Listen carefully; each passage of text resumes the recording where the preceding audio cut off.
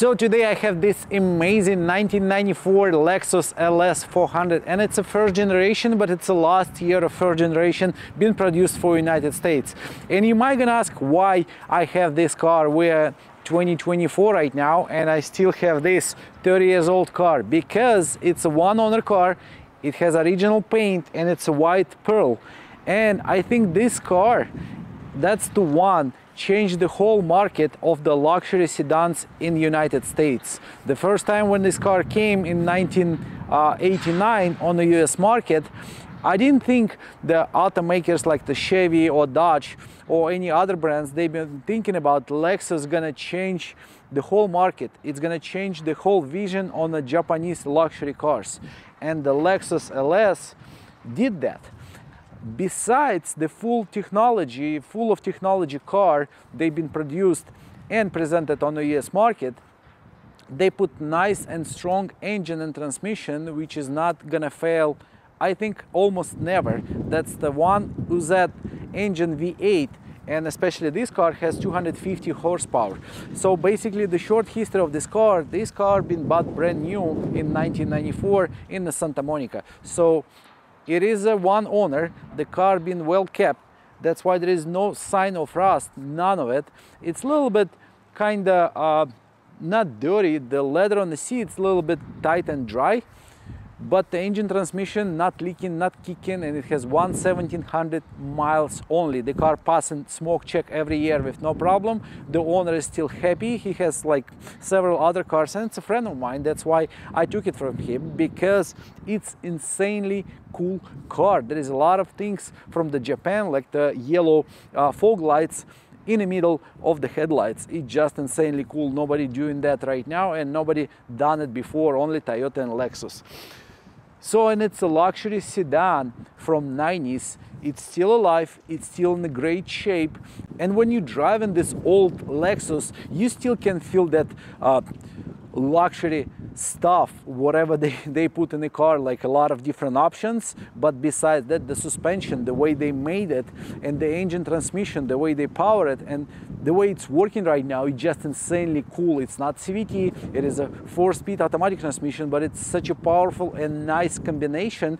I think nobody ever done it before. You cannot compare this unit with something else similar like BMW or Audi or any what it used to be in 90s, like besides BMW, Audi, Chevy, none of them. But the reliability of this car is just insanely. It's not even 100%. I think it's 120%, because it's asking nothing. There is no lights. It's never been check engine light on from the experience of the owner.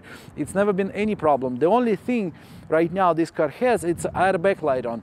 And the crazy thing, why the airbag light on, when I asked him, he said, I disconnect the driver steering wheel airbag because in case I'm gonna crash someone or somebody gonna crash me, the airbag gonna pop up. I'm never gonna find the same airbag like I have right now. That's why I just disconnected in case of something. I don't care about the rest. So like I said, this car, it's fully original. All the parts, they are original from the factory. And the fact, headlights, it is a glass. It's just insanely cool. Nobody doing that. Look at the grille. I mean, there is a chrome pieces, and it's I think it's a 30 or 20 whatever anniversary for the Lexus used to be. So it's kind of last production of the third generation Lexus LS400 1994, but same time it is a anniversary edition. That's why we have a golden emblem. The condition of the grille, like brand new. And when you open the hood on this car, you're gonna see a lot of different covers, plastics here and there. Next generation, the second generation of this Lexus, they put the huge cover on the engine, so you're not gonna be able to see the whole engine and a lot of different hoses and pipes. But I think like the previous one, we did the Mazda 2024. There's a lot of different hoses under the hood. That's what the Japanese engineering for. And the Lexus from 1994, it is about the same. There is a lot of different vacuum valves, and there is a lot of different hoses, pipes going here and there. So you probably gonna compare this car to any other car production. I mean, any other automakers, they not doing the same. But for some reason, Japanese engineering, they went ahead of that time, especially in 90s or 80s. This car has a famous V8 engine for the Lexus Toyota 1UZ. They've been using it later on different Land Cruisers, because Land Cruisers, the same generation, they've been using straight 6, and after that they modified it a little bit and they put it on the Lexuses and the Toyotas, Land Cruiser and all that kind of stuff. But that's the first engine UZ they made it, and it's just insanely cool because it still runs with zero problems. That's pretty much it about this car, I mean about this engine and the way they build it.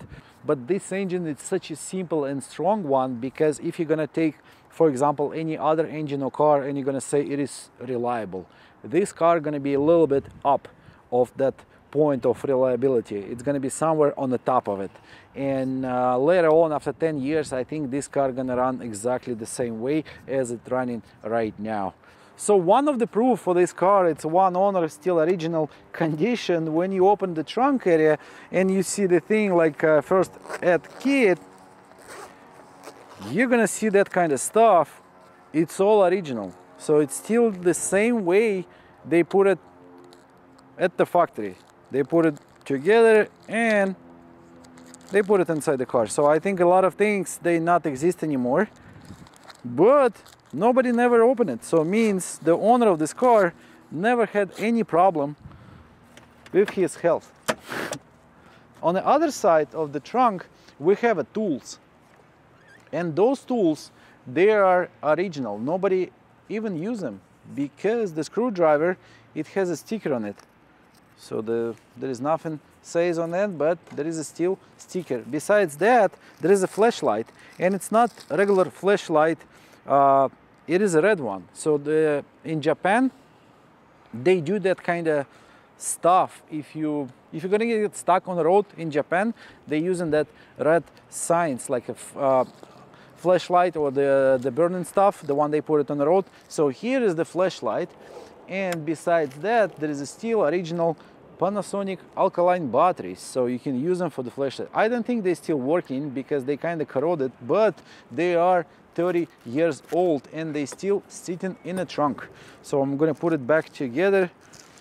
I don't understand why this car not holding the value like the other cars. That kind of rack, I have no idea what is it for.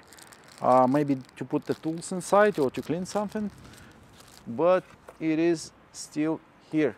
So all the tools are original, and this car right now you still can buy it for about, I don't know, 5, 6, 7,000, depends on condition. I don't know how much money he would ask if he would put it for sale, but I know for a fact he doesn't want to sell it. He just want to keep it until the end of his life, I think. But it's not that expensive. Maybe later on, after 5, 10 years, this car is going to be super expensive. But for now, you still can buy it less than 10,000, and it might going to be in a great shape like this car. But it's super rare right now. Like every year, there is a less and less those kind of 90s car on the road, and they just crushing. And you know, the insurance company, they pay in total loss. They don't want to fix the car because basically you cannot find the parts for it. But all the parts they made so good. The bumper, I mean, you can put it together from a lot of different pieces and it's still going to be one piece. It's insane. The quality used to be back in the 90s, especially from Japan. They still appreciating right now in 2024. In my opinion, in my case, I am appreciating those kind of cars because they just insanely cool. It's a huge part of the history, and the way they changed the market, US market back in the days, it is insanely cool too, because nobody can compare. Nobody was thinking about Lexus gonna come and take the huge part of the market and huge part of the sales, and whatever government been asking from the Japanese manufacturer, like you have to do this, EGR valves and all that kind of stuff, catalytic converters, they've been doing it. They've been changing, replacing it, and again presenting next year modified car, just because they say we want to stay on the market. And that's how we are that's how we are right now, have a new Lexus LS, and they just like a spaceship. So this 30 years old Lexus LS is still perfectly fine. All the options inside the car is working. We do have a Pioneer sound system. Some of them used to come with Nakamichi, which is much more expensive and much better quality sound, but this one, it's not bad at all. So the sound system still working fine. All the speakers, they're not making noise. The steering column, it is adjustable. We have a switch. Some of the new cars, they don't have that switch and they don't have that option, but this luxury Lexus still working perfectly fine. So the seat belts on this car, it is adjustable. So basically you can push the button and the seat belt gonna go up and down. The power seat itself, it is also working fine. Even the headrest, it is electric. It is a power headrest, same as a BMW. That's cool. The climate control still working fine. The AC is super cold because it's a Lexus Toyota.